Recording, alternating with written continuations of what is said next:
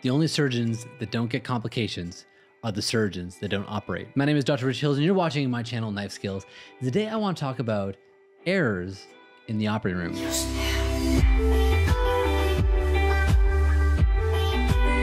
Patients deserve to expect that their time in the hospital is going to go without serious complication or error. Very often people compare the complexity of the healthcare system to the aviation industry. And in many ways, that analogy does hold.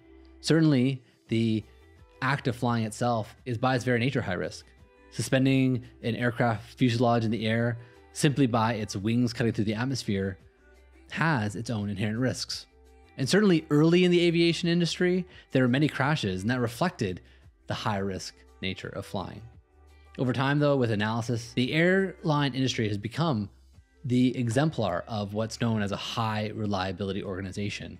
An organization that works in an area of high risk, but has very few negative outcomes. And our goal in healthcare is to achieve the exact same thing.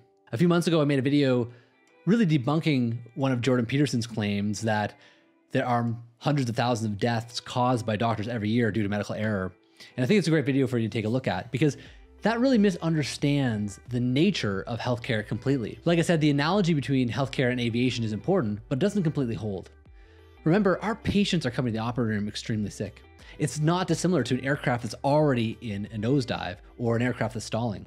There's the right way to respond to that situation, and a simple error can fail to rescue that situation. The pilots who are facing a situation of a nosedive or a spin have only moments to make the exact right decision to correct the course of the aircraft. And every time a patient comes to the operating room, when we're dealing with the crisis of an emergency surgery, we're faced with a similar crisis. It takes exactly the right decision at the right time for us to correct this crashing, ultimately nosediving patient. Now, I think the pilots who fail to correct the action certainly deserve responsibility for that. In the same way, doctors that fail to act in the exact right way at the exact right time when taking care of patients are responsible in part for the ultimate outcome. But we do need to understand that medical care oftentimes is on an absolute razor's edge, and very often there's not an exact perfect decision to be made at the exact right time. So errors do happen. They happen in the operating room on a regular basis. And I do think there's a number of strategies that we employ as medical professionals to improve the quality of our outcomes. And I think those strategies can be applied no matter what industry you're in. If you're interested in becoming a doctor or working in an environment where there's high stakes and high risk, I think these 4 strategies that I'm going to talk about are incredibly useful for your own experience. So let's get started. Number 1, it's anticipate. Recognize that when you're working in an environment that is high risk, that there are multiple different things that can go wrong. In the healthcare system, one thing that we've started in the last 15 years is this concept of checklists. In fact, I've had opportunity to write and publish my own surgical safety checklist for specific environments, and I'll put a link in the description below. But the idea is that these checklists give you an opportunity to anticipate what might be going on. Is there going to be unexpected blood loss? Is there potentially a piece of equipment that we might need that would be hard to get or source? What are the situation of the patient's status going to the operating room? Are we expecting there to be a big change in their physiology?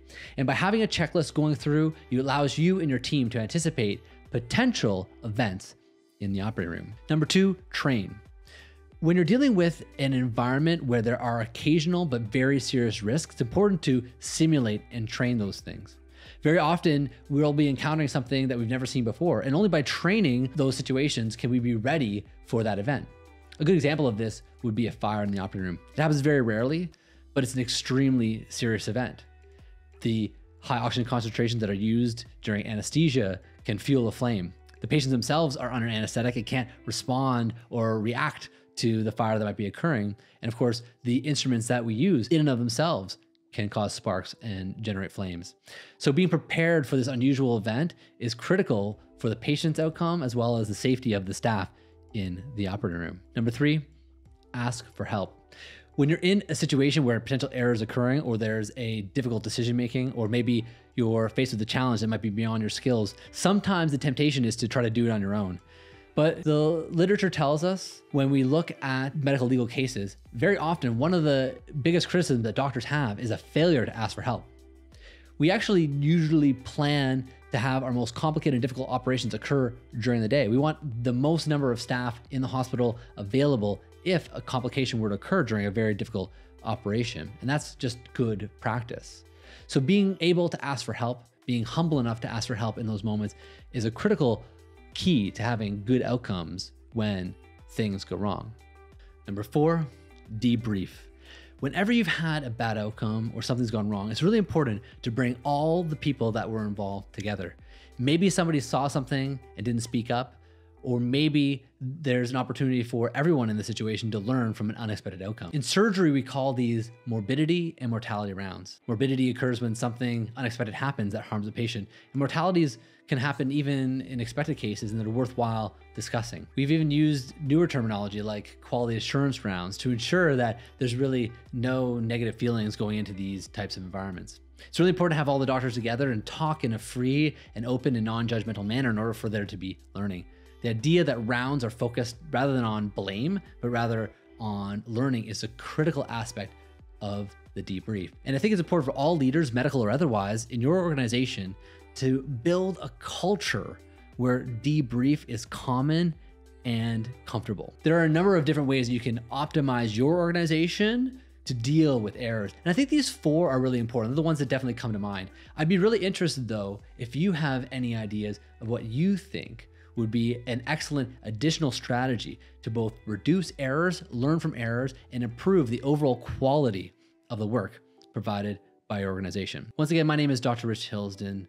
You've been watching Nice Skills, and thank you for watching.